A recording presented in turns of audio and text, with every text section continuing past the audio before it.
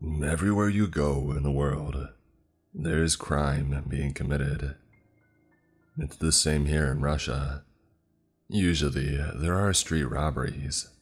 Sometimes, very rarely, homicides, which is when the city government calls me in. A lot of the story I will tell you will certainly bring skepticism and doubt, but please believe me, I have little time left. I started off in the police force when I was 19. I rose up the ranks. In my 20s, I was confronted by one of my higher-ups and was asked if I wanted to investigate some of the crime here, since apparently many missing persons were found done in alleyways and under bridges with one thing in common: a symbol carved onto the neck. The HR wanted me to investigate the attacks, in which I reluctantly accepted. I will forever regret there for the rest of my life. It was a couple of days before I was brought into the case, but I was eventually in a room full of fellow investigators with an empty board. Okay, everybody, silent. Those of you who have been brought in here by the Yakutsk Police Department are going to be investigating several deaths that occurred, the lead investigator explained to us. As me and the rest of the team approached him, he pulled out a picture of one of the victims. As you can see, he said as he pointed at the neck on the photo, there appears to be a stick figure carved onto there. He then proceeded to pull out more photos from a box. See? Same thing. There is a connection here, as well as a very dangerous individual. We were all silent. We knew what we were going to be shown, but still, a lot of us were not prepared. He continued. We'll be heading to the most recent discovery of a victim. Get your stuff ready, we're going. We all moved at a fast pace to gather our things and run outside to a car. We got in, and the lead investigator drove us there. I expected it to take a few weeks to crack the case, but it turns out that it would take days of my and many other men's lives, and it would take many lives. We arrived at the location and got out of the vehicle. Several policemen were guarding a checkpoint to stop anyone from wandering in. He led us to a body bag. Unzip it, officer, the lead said. Are you sure, sir? Yes, he responded. The officer unzipped it and walked to the checkpoint.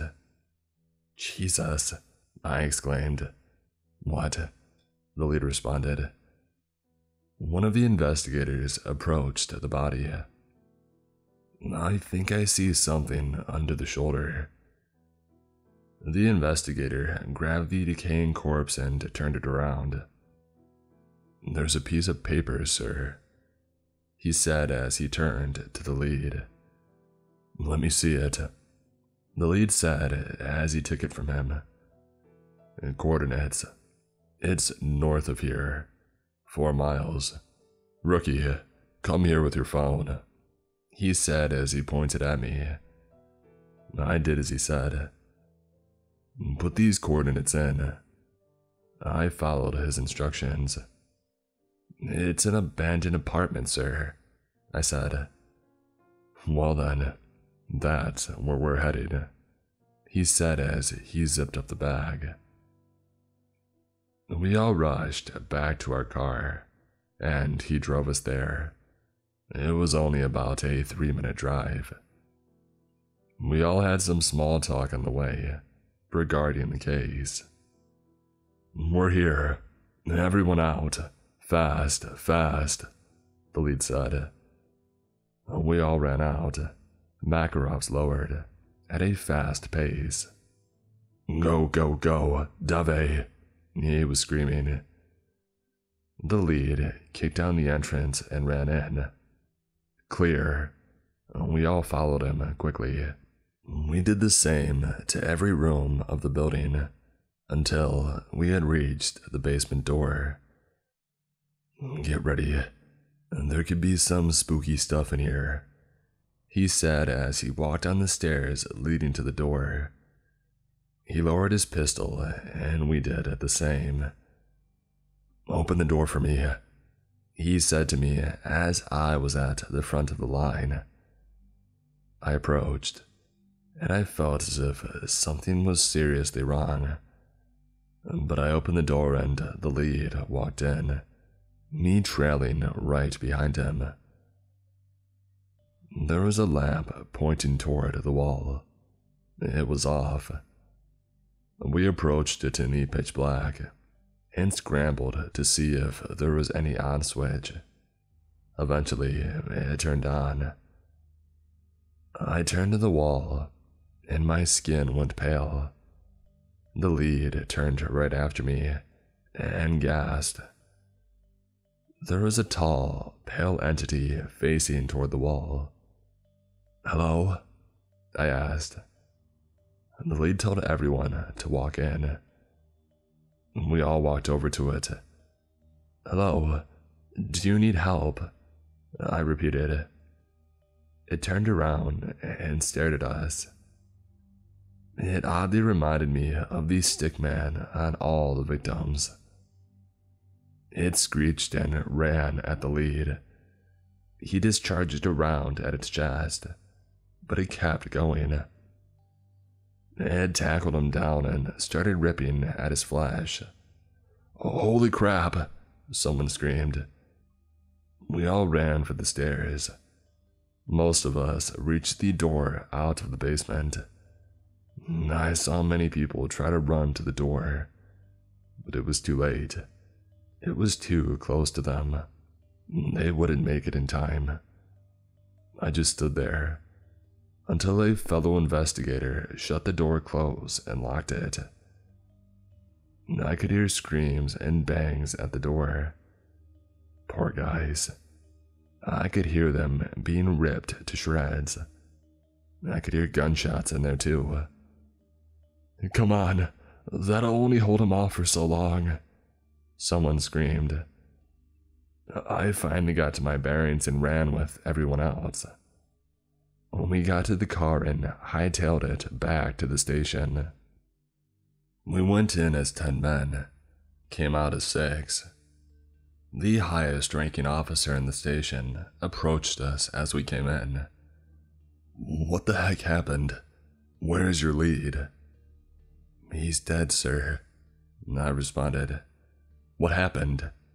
He said, right before taking us to the investigation room. We gave our pistols to the HR as he was collecting them and putting them away. You, he pointed at an investigator. Explain what in the world happened out there. Well, we encountered the attacker, and we left and he could barely finish. We left them for dead. It got them all, he finished. You didn't even try firing at it, the HR asked. We did. It didn't do anything to it, I said.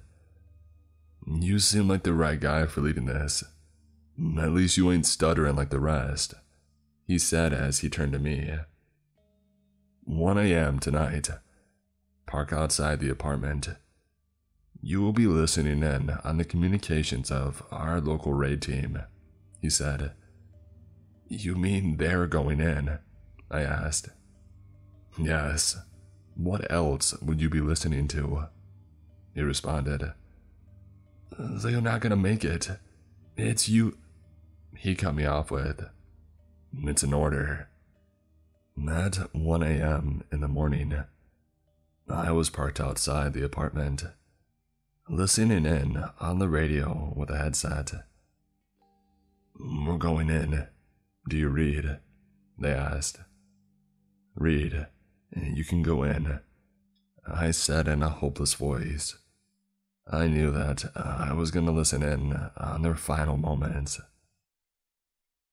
I heard them walk into the building. I heard them reach the stairs. And I heard them kick down the door. "Status?" I asked. "Positive. Zero problem," they responded. "Hello?" I exclaimed in fear. "Stop right there. Police. This is the police." I heard. And after that, I heard shotgun blasts and running. "Status update. You boys all right?" My radio was cut off. The plan was, I'd take the raid team out of there with my car if crap hit the fan. If you don't understand, I had to go in there. I took off my headset and got out of my car. I had a pistol just in case I needed it. As I walked into the apartment, I could smell something vile. I knew these men were already gone. The door to the basement was wide open. I walked in, aiming. I thought maybe if I didn't disturb it, it wouldn't notice me. I heard a whisper in the shadows. The room was pitch black.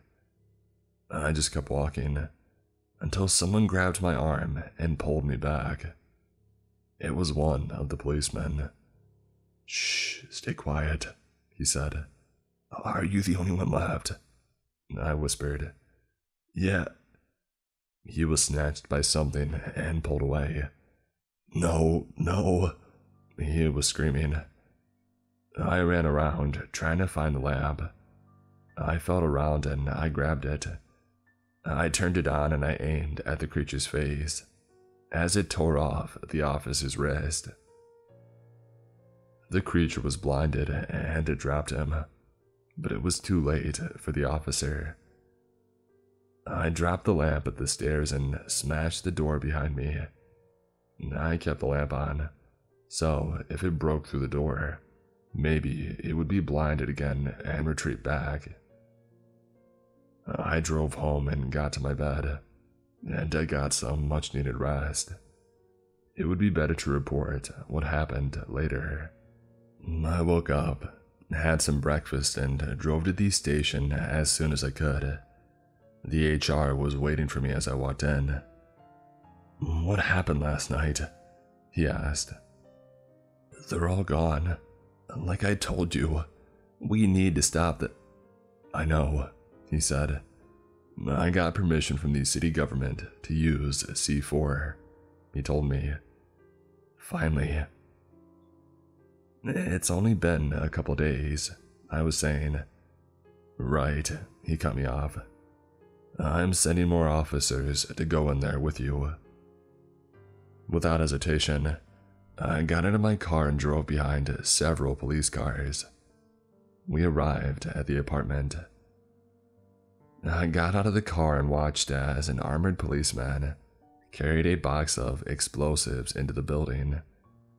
Several other policemen had their guns aiming on the entrance. I noticed that a truck carrying concrete was moving toward the entrance.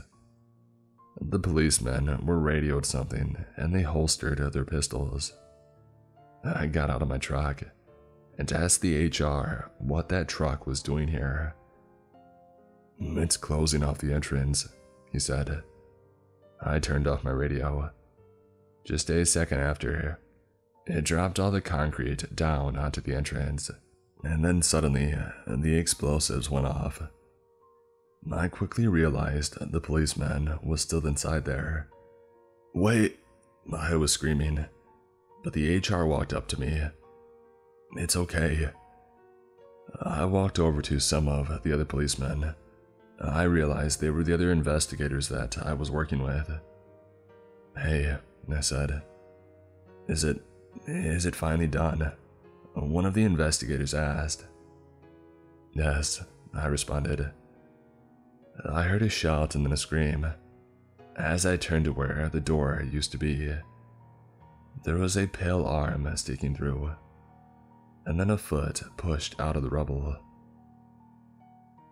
After this is posted, well, there's nothing I can do this time. They're trying to toss more concrete onto it. That won't work. May only God help the poor civilians in the houses nearby. I realize my fate and I close my eyes.